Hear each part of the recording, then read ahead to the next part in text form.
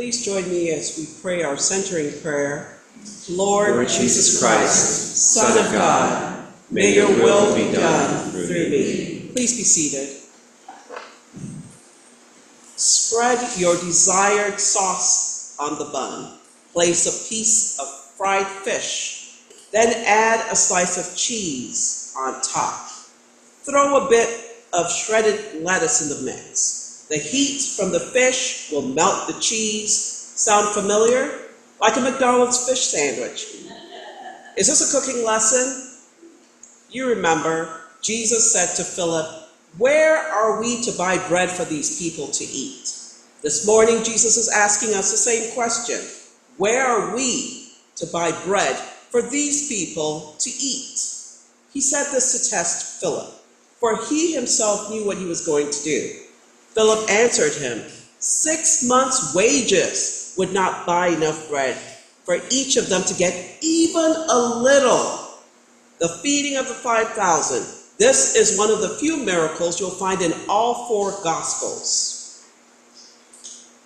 Every Gospel has a story about Jesus feeding 5,000. This is the Bible's way of letting us know that we cannot study or read without knowing that the ministry of Jesus was not just to save souls, but to feed hungry bellies. And as you read this miracle of 5,000 being fed with 5 loaves and 2 fish, this is not just a miracle, but it's also a mandate on every generation that we are to feed those who are hungry. We have heard this miracle, this story about feeding the 5,000 in Sunday school. We've heard about it in sermons. In each of the 4 Gospels, we read a different point of view, telling us how Jesus got in the predicament he got in, with such a large crowd gathering and the need to feed them. If you read about it in John, Jesus has been performing many miracles and needed a break. But this crowd was following him, and he could not ignore them. In the Gospel of Luke, Jesus gave his disciples the authority to minister. The disciples return exhausted, and Jesus says, "Let's take a break." In Matthew, John the Baptist, Jesus' cousin, has been executed, and Jesus wants to get away to have private time to mourn. Mark brings the story together. According to Mark, the disciples are exhausted after ministry, what we would describe as preaching, making pastoral visits, and performing miracles. John the Baptist has been executed, and Jesus, also exhausted, encourages the disciples to take a break. Jesus gathers the disciples and suggests they take a sunset cruise across the Sea of Galilee and get away from these church folk. Because every now and then, church folk can get on your last nerves. Friends, please don't look at anyone. You know that's not being Christian. Jesus says to his disciples, "Let's get away." The Bible says the people run along the shore of the Sea of Galilee, following the boat. They won't leave Jesus alone. When Jesus sees them, he's not angry. He recognizes they are sheep without a shepherd, so he begins to teach them about the kingdom of God. As he is teaching the crowd, the disciples quietly tell him, "We have a couple of problems. One, it's getting late. Second, the people are hungry. To be more accurate, the people are hangry. They are so hungry, they're getting angry." Imagine a crowd of church folk who are hangry. That could be a problem. The third problem is this. The Bible says they are in the wilderness. What is the wilderness? The wilderness, according to the online Oxford Dictionary, is a dangerous and uncultivated region, similar to a forest or desert. No one lives there except wild animals. It could be land or territory protected by the government. In our context, I believe it's a semi-arid area, a desolate area where nobody lives. The people who kept following Jesus and his disciples find themselves in a place where there is no food. There are no supermarkets, no Meijer, no Kroger, no Plum Market, no Whole Foods. and there are no convenient stores nearby. None of this feels like the baker's dozen. Where do we see church folk on Sundays after church? There is no Cracker Barrel, no Red Lobster, nowhere to get something to eat. They are in the wilderness. The wilderness is where food security is a horrible reality. Wilderness is where public schools are not funded because they are in ethnic and urban communities. Wilderness is where sex trafficking is not policed because the prostitutes are a different color from the officers. Wilderness is where the playing field is not level. The wilderness is where civil rights are not protected. The wilderness is where statistics and stereotypes kill dreams before they are even dreamt. The wilderness is where fentanyl is laced in recreation drugs. The wilderness is where justice is not blind, but color conscious. We see a wilderness for several people in our first reading for today. David wrote a letter to Joab and sent it by the hand of Uriah. In the letter he wrote, "Set Uriah in the forefront of the hardest fighting, and then draw back from him, so that he may be struck down." Where is God in all this? David abuses his position and power to take possession of another man's wife. Bathsheba was in a wilderness. Uriah was in a wilderness. The wilderness is something we all know about.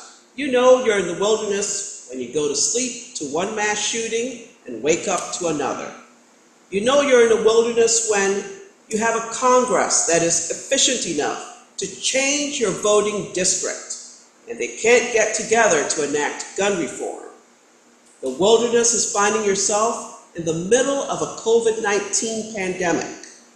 The wilderness is where historical Black colleges shut down from lack of funding, but prisons are making money filled with Black and brown bodies. We are in a wilderness. You know you're in a wilderness when you try to convince me that the greatest threat to our freedom is an immigrant, knowing immigrants built this country. When the FBI has said the greatest threat right now is the Christian nationalist movement. We're in a wilderness when you hear lawmakers make laws restricting women's reproductive rights. Yes, we're in a wilderness. We're in a wilderness when some of us support laws with language about who can love and who can legally get married. We are in the midst of a wilderness. The wilderness is like places that have been left behind. A politician's words went viral on social media recently with, "Look out for your neighbor. Don't be weird." The wilderness is when people take their desires too far, so far that it hurts others. So far, their actions take everything away from others. We're in the midst of wilderness when the playing field is not level, when the playing field looks like a hot mess. That is where we find ourselves. And now our gospel reading for today says, Jesus looked up and saw a crowd coming towards him. Jesus said to Philip, "Where are we to buy bread for these people to eat? They are in a wilderness." Our public schools are in a wilderness when our children have to practice active shooter drills. Our healthcare that doesn't deliver when we need it is a wilderness for patients, their families, and the healthcare workers. Our jobs find us in a wilderness. Friends, it's tough out there. When the disciples find themselves in a boat with rough seas, they are in a wilderness. They were terrified when they saw Jesus walking on water towards them in the storm. Jesus walking on water shows he is not bound by the laws of nature. He commands nature. He reassures the disciples with the words, "It is I, do not be afraid." At the moment, Jesus' presence brought peace. The storm ends, the waters are calm, and the disciples immediately reach their destination. This demonstrates how Jesus' presence, calling on him in prayer, brings immediate relief and deliverance from fear, life's storms, and trouble. So what do you do if you find yourself in a wilderness? What do you do? We have just read about what the disciples did when they found themselves in the wilderness. They told Jesus. So what do we do? Those of us who are under attack from womb to tomb. If I ever find myself in a wilderness, if I ever find myself in what seems like an impossible situation, this is what I would do. Remember what our second reading says. I will bow my knees before the Lord and pray to him, who by the power at work within me is able to accomplish abundantly more than all I can ask or imagine. We have that power within us. I will find a quiet place, lift up my hands and pray to God, starting with, Lord, it is me here in this wilderness. I know that when I pray to the Lord, my faith assures me that the Lord will make a way. Because the idea of who we should be, the society we should live in, and the world our children will live in is in our hands. Our commandment through this gospel is not just to make more disciples. Our commandment is not to fill churches. Our commandment is not to shout hallelujah or amen at the right time. We are encouraged to find the answer within ourselves when we pray.